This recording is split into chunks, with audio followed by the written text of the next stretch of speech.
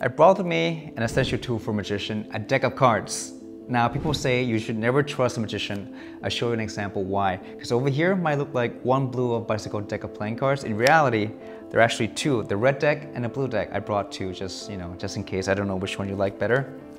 Let's try again. Look, a blue deck. Do I have a blue deck or a red deck in my hand? Just take a guess. Actually, it doesn't matter. I brought again two deck of cards, a blue deck and a red deck. Just for safety. I'll show you an example of why you should never play a card game with a magician using this deck of cards. Now, you might play card games or poker or anything like that at home.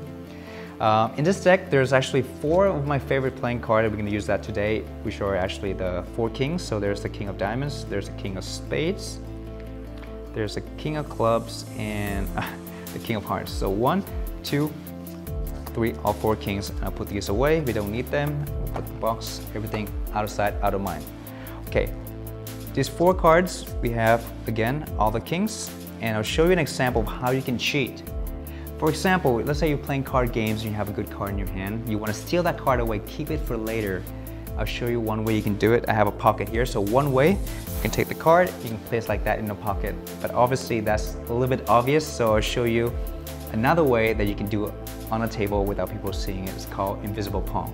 So watch right here. All I have to do is just palm that card in your hand like this. If you palm it in a right angle, palm it properly, it actually looks completely invisible. You can't even see it, look, completely gone. And that leaves us with only 1, 2, and 3 cards. Anytime you want, you toss to the pocket, and you guessed it, the king travel to the pocket. I know that was a little bit quick. I'll do it one more time, and this time a little bit out in the open so you can see exactly when the moment happens. From my left hand to my right hand, 3 and 1. Watch the king go travel from here and jumps over here. And again, that's 2 king that travel from hand to hand. Let me try one more time. I know you want to see it maybe a little bit slower. I'll do it this time face down, and I'll do it even slower this time, as slow as I can. Watch this card closely. Watch from there. I'll make it completely invisible, little bit by little. From there, completely gone. All I have to do is place it down on the table, and there you go. That's the 3rd kings. Of course, just moving the king from hand to hand or putting a card to my pocket doesn't really help me win necessarily. But if I can actually change this to a much bigger denomination, for example, I'll wave this over the deck, and I can actually get the ace out from the deck of cards, but not just one.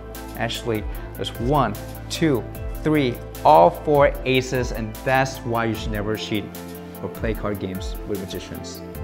Now you might be thinking, oh, maybe there's an extra ace in this deck or something like that. You can see there's actually absolutely no other ace in this deck. But like I said, everything is just an illusion. If you watch the 9, in fact, there actually is no other card in this deck but the aces.